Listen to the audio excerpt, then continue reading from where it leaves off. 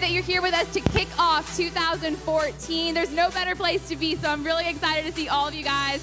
And we have a very special guest in the house kicking off the new year with us. He's sitting right down here in the front row, Pastor Tim Chambers from Shore Fellowship in New Jersey. And I'd like to invite him up, so let's go ahead and welcome him to the stage. What's up, Barefoot Church? It's good to be in the house and good to be back with you guys. You can go ahead and have a seat. You know, I don't know what condition that you came here today in and what's happened over the last year in your life, but I believe that God sent me here today to tell you that He's going to do something new in your life in 2014. Can I get an amen on that? And maybe you're here a little discouraged, and maybe you're here a little bit tired from the holidays, and maybe you're here a little bit without hope, and your hope meter's down on low. I'm just telling you, God wants to do something new, and I believe that He'll do that in you today. He'll begin that today, and He'll carry it out through this year. And I believe that God wants to blow you away with what He wants to use you to do for His kingdom. And I hope you'll engage and believe in that today. You know, I believe that God wants to do something new, and you might say, why? And I would say this: because you are a chosen generation. You're a chosen generation. You know, in 1 Peter, and let me tell you, by the way, Peter wrote a book that's in the New Testament, actually wrote more than one, but Peter was a dude that messed up, and he followed Jesus. I mean, he was with Jesus, and sometimes he didn't know when to shut his mouth. Anybody in the house sometimes not know when to shut your mouth? I'm not going to ask if you're sitting next to somebody who doesn't know when to shut their mouth. I don't want to get anybody in trouble here. But Peter sometimes didn't know when to shut his mouth. Sometimes he opened his mouth and incredible things came out. But sometimes when he opened his mouth, he was denying Jesus Christ. But I am so thankful that his story didn't stop there. I'm so thankful that God did something new in his life, and we can talk about him today as somebody who was a defender of the faith, as somebody who really shined in his last hours. And so I want to talk to you about what it says in 1 Peter, because you know, if here's a guy that's just like us, he messed up, but he ended up great, I think we should pay attention to what he's saying. Can I get an amen? 1 Peter chapter 2 and verse number 9, it says, but you are a chosen generation. It says a royal priesthood, a holy nation, his own special people, that you may proclaim the praises of him who called you out of darkness into his marvelous light. You know, there's a lot of great people in the Bible. I think of Moses. Moses, who was a great leader, but how many know he didn't start out by being a great leader? God turned him into a great leader. And I love reading the story of Moses. And then you have David, who was a great king. But you know, David wasn't always a great king. David made some mistakes that he had to overcome and ask God to forgive him in his life. I mean, you think of people like Samson. Samson was the strongest man on the planet, but even the strongest man on the planet had a weakness that he had to overcome. But God still used him in his final days. And I think of Solomon, who was the wisest man in the world to ever live, but his wisdom at times got him in trouble and caused pride. But God still used him, and God chose those men for that generation. But you need to know this. This is 2014, and God didn't choose Moses for 2014. God didn't choose Samson for 2014. God didn't choose David for 2014. God didn't choose Solomon for 2014. He chose you for 2014. This is your time. This is your generation. The enemy may have convinced you that your story's over. The enemy may have knocked you down, but I want you to know that's the best place you can be, because that's where God does his greatest work, and God's going to do something new in you if you'll just embrace that today. Amen? Look at your neighbor and say, God wants to do something new in you. You know, he wants to build a generation of new in your life, a generation of new praise, a generation of new power, a generation of new grace, a generation of new faith, a generation of new believers, a generation of new opportunities, a generation of new hope. God knows that we need some hope. A generation of new honor, a generation of new unity, a generation of new priorities, a generation of new prayer, a generation of new commitment, and more importantly, a generation of new families. I'm praying at Barefoot Church that some families get renewed and restored in 2014. I believe God wants to do something new and fresh at Barefoot Church. In Isaiah chapter 43 and verse 19, God says this, "For I am about to do something new." I'm about to do something new. See, I've already begun. See, some of you don't realize this, that God's already at work in your life. And you can't see it. You can't recognize it. You don't even know it's happening. You see all the negative and all the bad happening. You think somehow that can't be in God's plan. But I'm going to tell you what, that's part of God's plan. He allowed his children to go through the wilderness for 40 years. And Deuteronomy chapter 8 says to test them, to try them, to see what was in their heart, to see what they're made of. So God is at work in your life, whether you realize it or not. He says, I'm about to do something new. See, I've already begun. Do you not see it? I will make a pathway through the wilderness. I will create rivers in a dry wasteland. Maybe you come here today and your life feels like a dry wasteland. Well, you better get ready because God's getting ready to shine. You better get ready because God's getting ready to allow that dry wasteland to become something fresh. I want to ask you today, how many of you want to see God do something new in your life? Amen? Now, let me ask you a second question. How many of you believe? How many of you believe that God can do something new? You know, it says in Hebrews 6, without faith, it's impossible to please God. We can talk all day long about how we want to have a new year, and we can make all the resolutions in the world. But at the end of the day, if we don't believe that God can change things, if we don't believe that God could bring something fresh and something new, it doesn't make a bit of difference. And so I'm trusting that God is going to challenge your faith today, that he's going to renew your faith today, that even when things out in front of you don't look like it's possible, that you will trust God for something new. Amen? We're believing for something new. You know, if you want some things to change in your life, then you need to learn to embrace change as a core value in life. I want to share with you like 4 things about change that are unchangeable. Things about change that are unchangeable. Number 1, if you're taking notes, things are going to change. Amen? How many of you learned that in life? Things are going to change. You might fight it. You might resist it. You might try to act like it's not happening. You might always try to get away from the situation where it's taking place because you don't like change. But you need to know something. Change is always going to happen. It's just a matter of fact. Things are going to change. Number 2, things need to change in order for things to get better. How many know things need to change in all of our lives? How many know that there's things that nobody knows about that are the reasons deep down within why we're not changing? There are things we're not talking to others about. There are things that we're not sharing with others. There are things that we are hiding. And people around wonder, why does their life never change? Because they're not changing what's going on the inside. And so things need to change if we want things to get better. How many of you can remember dial-up internet? My God, is it just me or is that noise embedded in anybody else's head?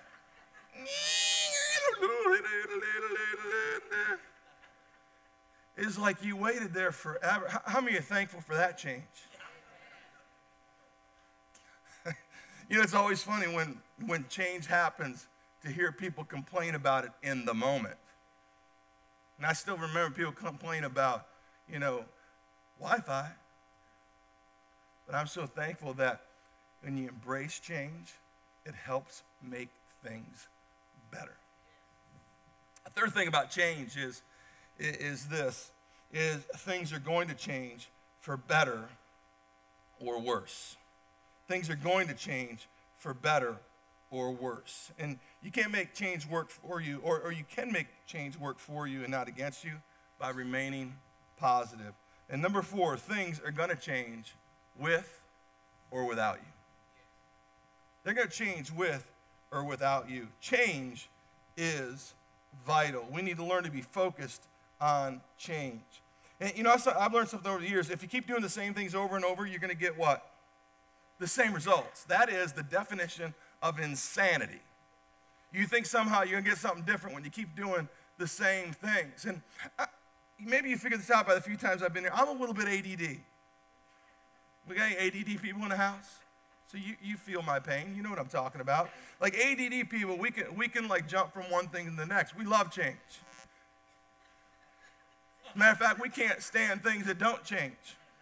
We probably change things too often and frustrate a lot of people in our life. And what I've learned sometimes, if I'm not careful, I will jump from one thing to the next, not just for change's sake. But I started thinking about what really is change, and when God wants to do something in my life, what does that look like? And what I begin to realize is change isn't necessarily just totally walking away from what's already there. Maybe change is adding to what God is already doing. Maybe change is putting an addition on the house.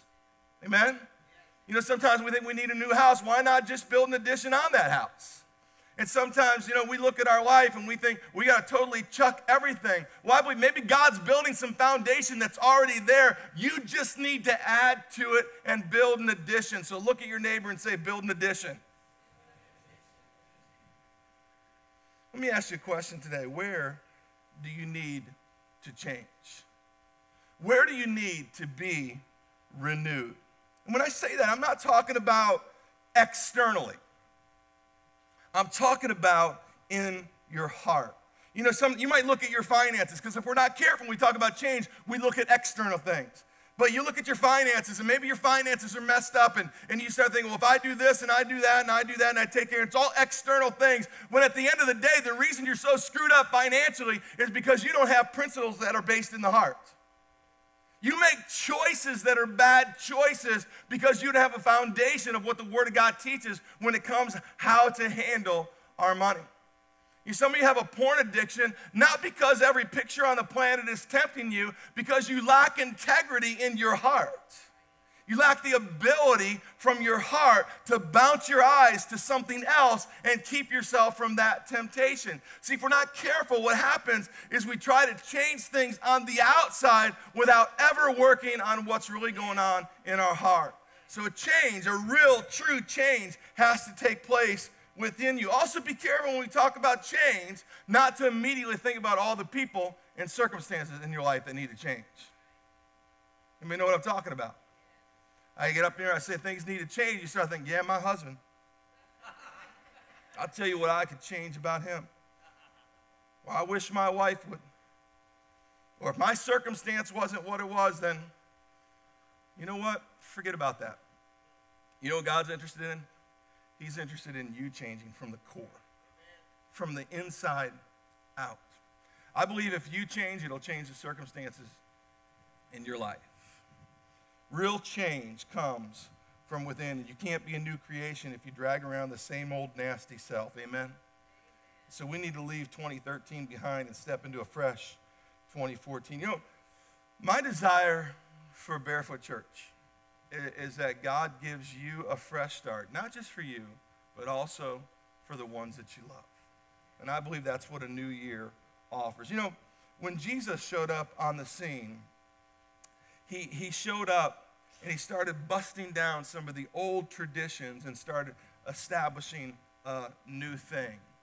And that's what he wants to do in your life. I want to share with you today the 10 most important words that Jesus ever spoke. The 10 most important words that Jesus ever spoke. And it's found in Matthew chapter 4 and verse 19. Matthew chapter 4 and verse 19 says this. Check it out. He says, follow me. Say that with me. Follow me, and I will make you, say that, and I will make you fishers of people.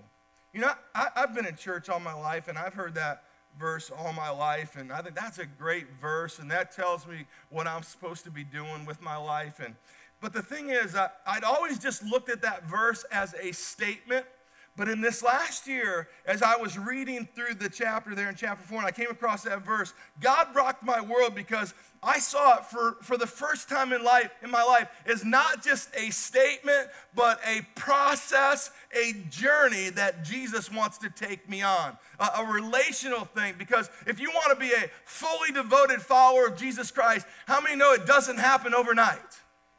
How many know it takes time? How many know that it's a journey? And it's a journey we're on our entire life. And I begin to look at these 10 words and realize that it's about the journey that God wants to take me on through my relationship with Jesus Christ. I want to talk about those 10 words and how they make a difference in our life, and how if we look at them in the right way, they can keep us fresh and start something new in each one of us. The first 2 words say this: follow me. Can you say that with me?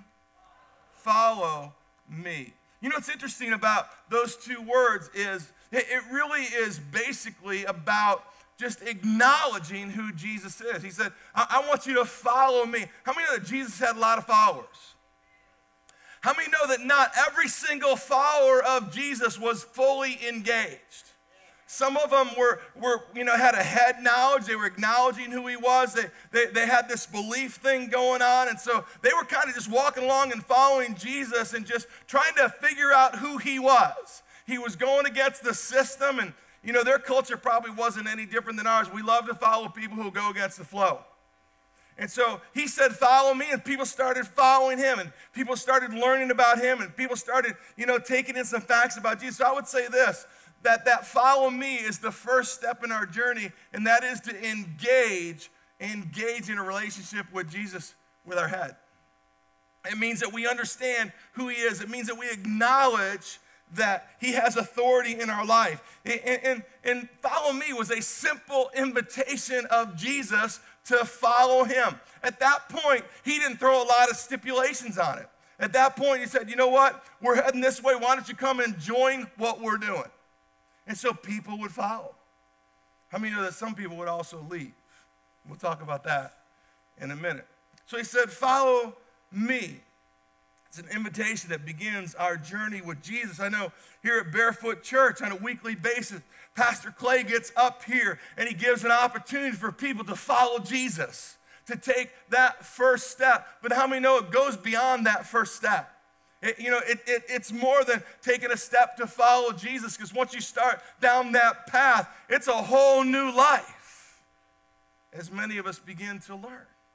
But it starts with simply acknowledging with our head that we believe he is who he says he is. It starts with beginning to accumulate the information that we need to be a true follower of Jesus.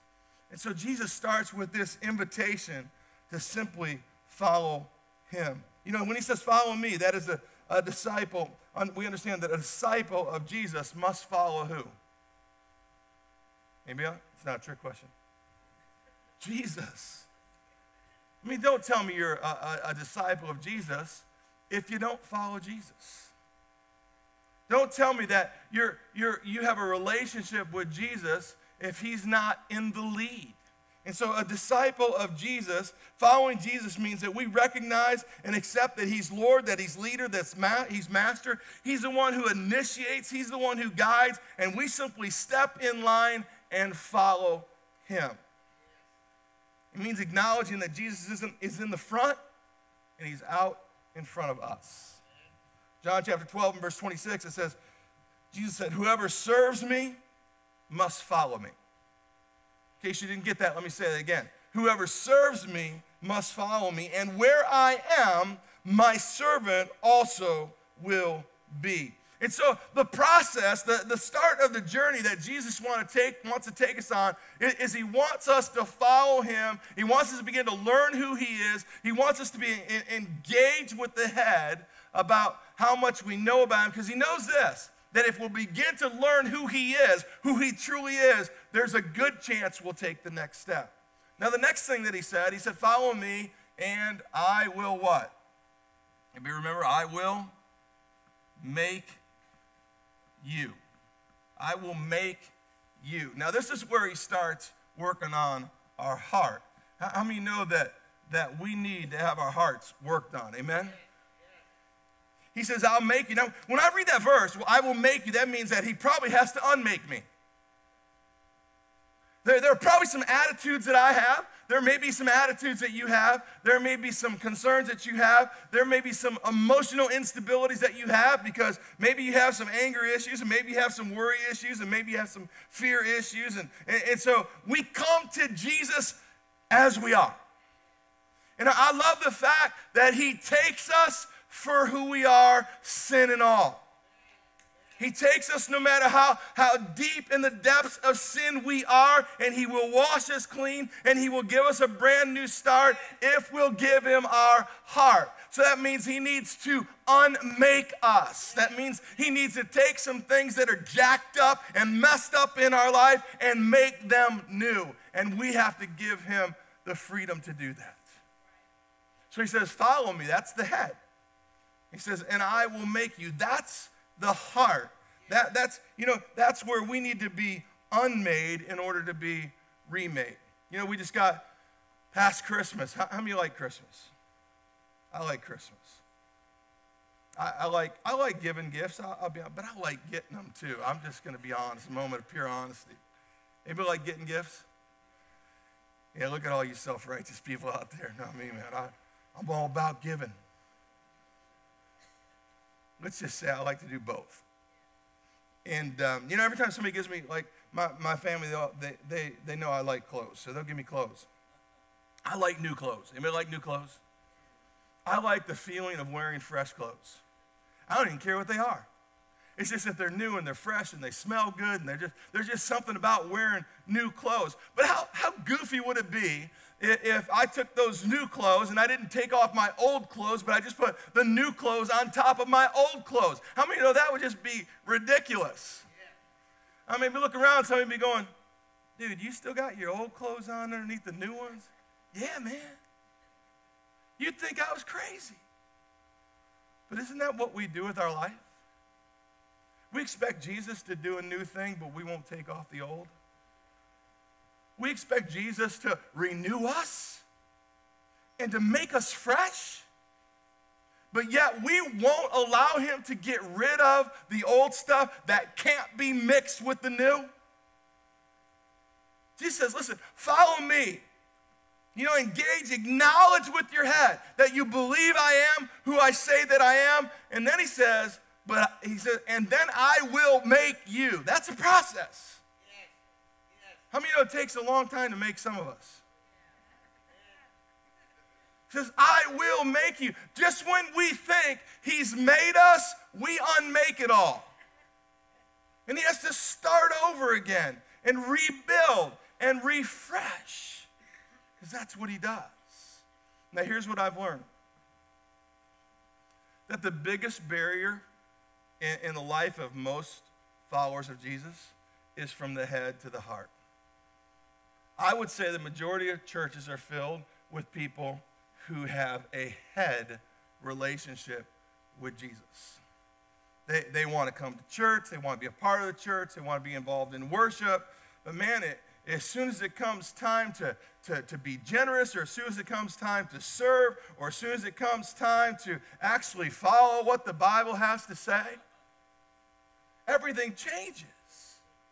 As soon as a pastor, there he goes, talking about money again.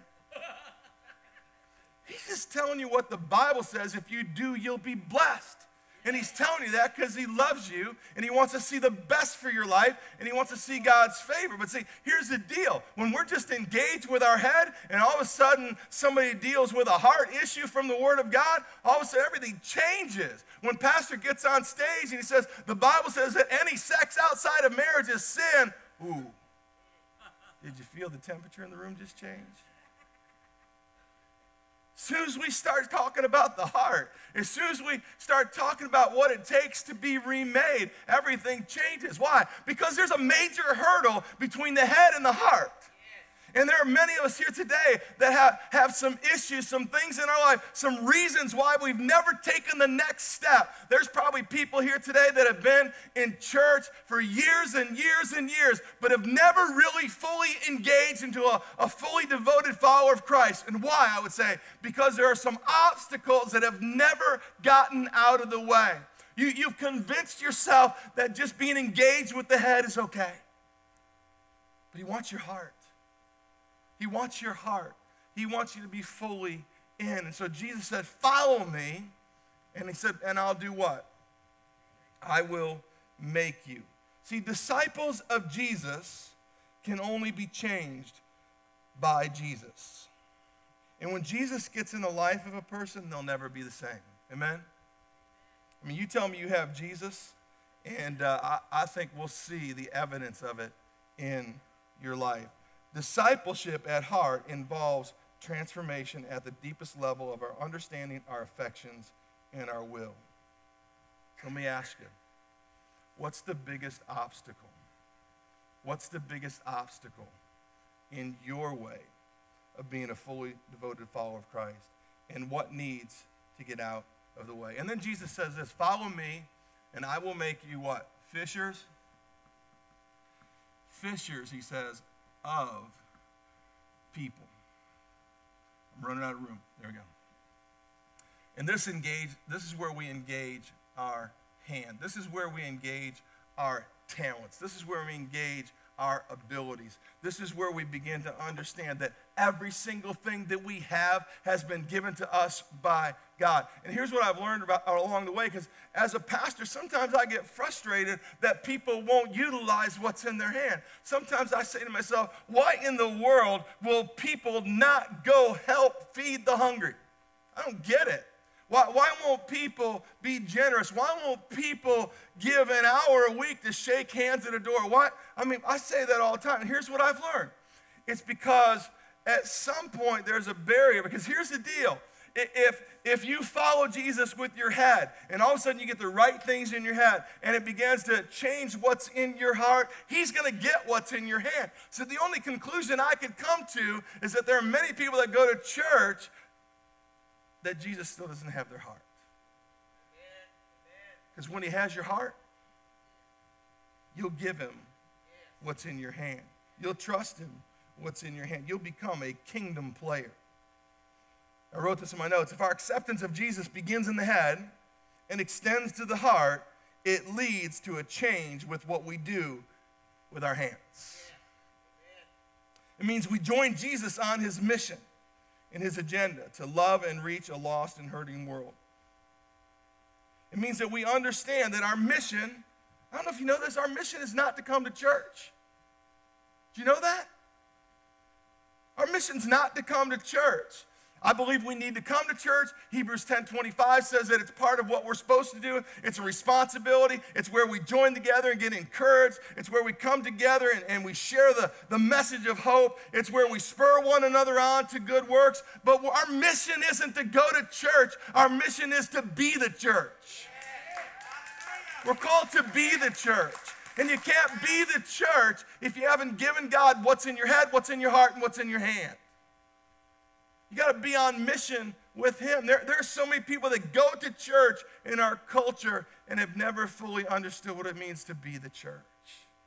Now, I can't imagine what God would do, Matt, at Barefoot Church this year if we grabbed a hold of that principle, if we understood what it meant to be a fully devoted follower of Christ. You know, there are people dying and going to hell, and we have the greatest message on the planet. And that is the message of hope found in Jesus. And that message is preached best, not up here, but when we're out in the community using what's in our hands. 2 Corinthians chapter 5, verse 15 says this. It says, he died for everyone. Aren't you thankful that Jesus died for everyone? Amen? He died for everyone.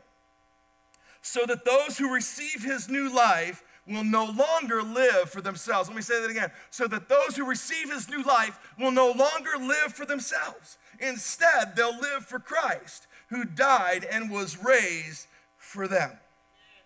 So here's 3 questions that we need to answer that I want to ask you today to see if God can do something new in you. Number 1, what's in your hand? Or what's in your heart? I'm wrong. I'm like dyslexic too. I'm ADD and dyslexic. Let's start over. What's in your head, right?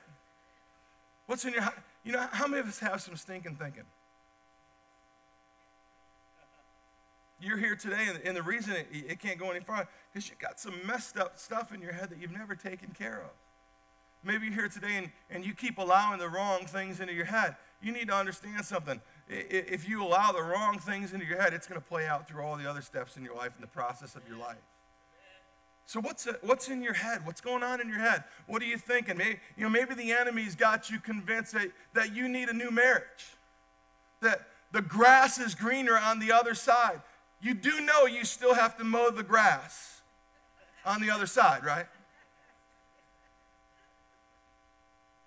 And so you begin, I believe there might be someone here today that's already thinking that process. The enemy's already been at work, and the enemy's already got a little, and once you take that first step, and once that first wrong thought gets in your head, how many know that he just builds on it? And you're going to get down the wrong path, on the wrong journey, in a direction God never intended you to go because of what's in your head. So ask yourself today, what's in your head? Romans chapter 12 and verse 2 says this. Do not conform to the pattern of this world, but be transformed by the renewing of your mind, and then you'll be able to test and approve what God's will is, his good, pleasing, and perfect will. Listen, real change, real transformation starts with what's in your head. Number 2, let me ask this question. What's in your heart? What's in your heart? Here's what's interesting. The only way for something to get in your heart, it has to first start in your head. So how important is it what you're putting in your head?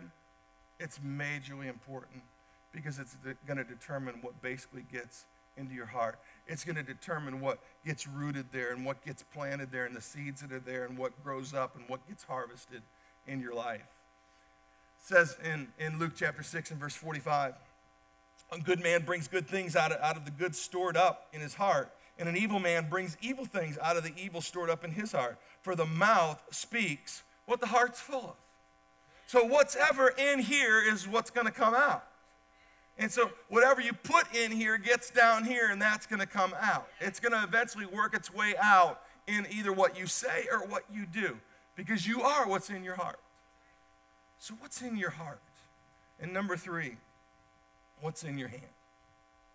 What's in your hand? Way back in Exodus, God showed up to Moses, 80 years old. He's been in the wilderness for 40 years because of a poor decision in his life, but I believe he's exactly where God wanted him. But he spent 40 years in the wilderness.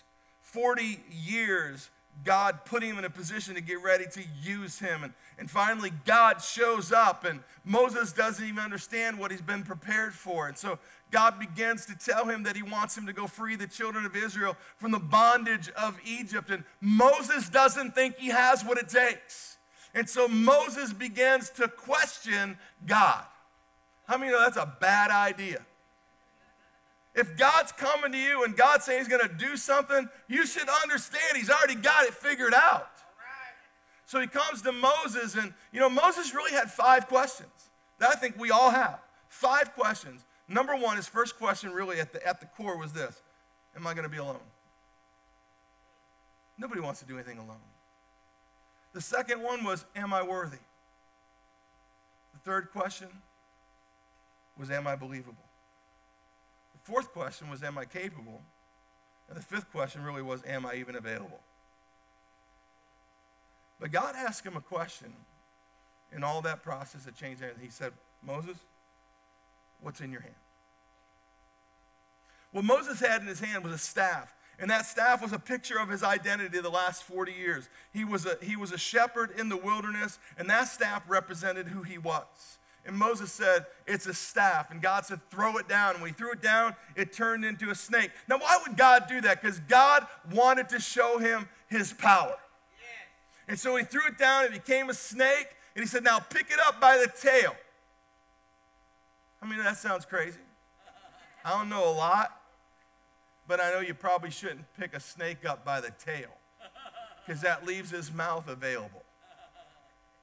But he picked it up, and it turned back into a staff, and just a few short verses later, God said this: now, when you go to Egypt, take with you the staff of God. See, maybe the reason some things aren't working for you right now is because you've never let go of them. Because you're hanging on to them. And God's saying to you today, I just want you to throw it down. I'll do what I need to do with it, and I'll tell you when to pick it back up. And when you pick it back up, it will be the staff of God. So what's in your hand? What's in your hand? What talents and abilities do you have that can be used for the kingdom of God? Ephesians 2:10 says, we're God's handiwork, created in Christ Jesus to do good works, which God prepared in advance for us to do. See, we're all ministers of Christ, and we have God-given abilities that can be used to glorify God. You know what's cool, too? Is our life experience is a part of that plan. There are some of you here today that can reach people I could never come close to. You have a story I don't have. There may be some of you here today that have been so far down in the depths, you can go down there where somebody is right now and you can tell them your story and give them hope in a way nobody else can, because your story is unique. God's given you your story. God's given you experience. God's given you your talents. God's given you your treasure to use for his kingdom. And I want to encourage you to do something new in 2014, to allow God to remake you. You know, God, he wants to do a few things. God wants to renew what's in your head so he can reshape what's in your heart, so that he can repurpose what's in your hand. Amen? He wants to repurpose what's in your hand so that you can be someone who helps him change the world. Would you stand with me and read this prayer on the side screens? Let's read it together. You don't have to repeat after me. We'll just read it together. Ready? Lord, I'm asking you to do something new in me today. If my heart is hard, loosen it up. If my spirit is critical, forgive me and give me a fresh outlook. If my hopes have been dashed, renew a fire in me. In Jesus' name, amen. Would you bow your heads with me? You know, the most important way that you can start fresh in 2014 is to begin a relationship with your Creator through his Son, Jesus Christ. You might ask, why do I need that relationship? Because we're told in the Word of God that we've all sinned and fallen short of God's glory. And there's a price to be paid for that sin. God's a holy God, and we're not. If we ever want to get, when this life is over, into the presence of God, it means something had to happen. And what had to happen is that God had to send his Son, Jesus, to die on a cross, to pay a price for my sin and your sin, that we would trust in him. We could have eternal life. Maybe today that fresh start for you needs to simply just be taking the first step in following Jesus. If that's you, would you pray this? Would you say, God, I know that I sin, and I know that my sin separates me from you because you're a holy God. And God, right here in this place right now, I ask you to forgive me. And God, I want to embrace you, embrace your Son, Jesus. God, I trust that he did what he did on the cross for me, that he died, that he was buried, that he rose again to give me a fresh start, to do a new thing in me. And so, God, today, I give my life to you. I make you my master, my Lord, and my Savior. In Jesus' name. Heads bowed and eyes closed. I would love to pray for you today. If you prayed that prayer today, to trust in Jesus. All over this place, you just say, Pastor Tim, I prayed that prayer today with an uplifted hand to trust in Jesus. Anybody like that? Say, I prayed that prayer to trust in Jesus. Thank you. Awesome. Father, we thank you for this day, and we thank you, God, that you are God who does new things. God, I know there are probably many people here today that may have struggled in 2013 and maybe even this last week and come here today a little bit overwhelmed, but I beg you, God, to refresh them, to open their eyes, God, to let them know that even in spite of those circumstances, even in spite of some of the things in the past, that, God, you can use those things for your honor and for your glory. And so, God, encourage us today. Give us hope. God, renew us. And, God, get us prepared for an incredible year for you. God, I thank you for those, God, who trusted to follow in you today. We thank you for that step that they've taken. God, I thank you for Barefoot Church and what it's doing here in Myrtle Beach. I thank you for the relationship that you've allowed me to have with their pastor, Clay. And I just pray that, God, as he's away, that he'll get refreshed and be able to come back with incredible power to continue to lead this church. And, God, we thank you for all that you do. We ask it in Jesus' name. And everyone said,